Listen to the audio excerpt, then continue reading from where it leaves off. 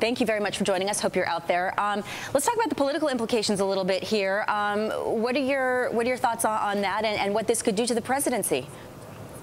Well, I thought the first couple weeks the president responded pretty well on this, but it's gotten away from him.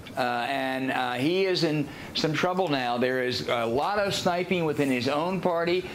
Someone like James Carville, a very prominent Democratic consultant, has gone public and talked about how poorly they've handled it. There's increasing criticism from people down in Louisiana, and some of it has to do with the messages he's conveyed. Not a whole lot of people who have policy alternatives other than they should have moved faster to fire some people, some more heads should have rolled. But a lot of it has to do with the fact that he has not conveyed this great sense of urgency and cataclysm.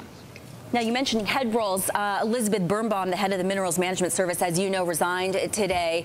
Is that going to be enough in terms of restructuring? And I know the department, this section of the Department of the Interior itself is also being restructured to avoid conflicts of interest and the like.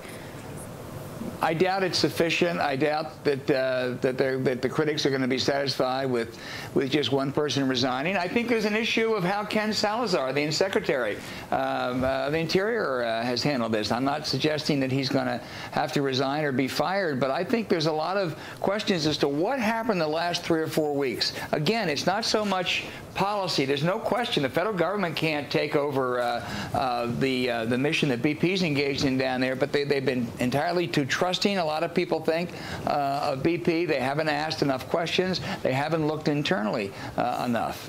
One quick final question, Al. Is it possible that, hindsight, we just didn't know the magnitude of this, how bad it would get, that it's really just the spill, the disaster has snowballed? I mean, is that a fair argument for the administration? Well, it's certainly a fair argument about the facts. There's 5 times as much spillage we now know as we thought there was just a few weeks ago. But the question is, did they bring enough pressure on the company, and did they trust Admiral Allen too much to work with BP on this?